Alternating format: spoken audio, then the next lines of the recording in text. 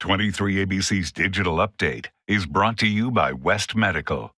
Good evening, I'm Tim Callahan. And I'm Jessica Harrington. Here's what's making headlines around Kern County. The Bakersfield Police Department has released a composite of the man accused of entering a home over the weekend and performing lewd acts next to a sleeping high school-aged girl. Bakersfield police are now looking to identify the man. He's wanted for burglary and annoying or molesting a child. Officials say last Saturday he entered a home on Bell Terrace Way that had an unlocked front door. Anyone with information about the man is asked to call BPD at 327-7111. Standard Middles and Elementary School in Oildale temporarily locked down this morning. The superintendent telling 23ABC the lockdowns at the school off North Chester Avenue were initially put in place around 10 this morning after the Kern County Sheriff's Office said they were responding to reports of an armed suspect in the area.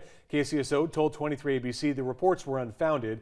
According to authorities, the lockdown was lifted about 15 minutes after it went into effect. Tomorrow night, Party in the Park will return to Cal State Bakersfield. This year's event is Halloween themed. The event is the CSUB Alumni Association's annual fall fundraiser connecting alumni and friends with the university and raising money for scholarships and mentoring. Over the last 20-plus years, the event has raised tens of thousands of dollars for scholarships benefiting CSUB alumni pursuing their graduate degree on campus.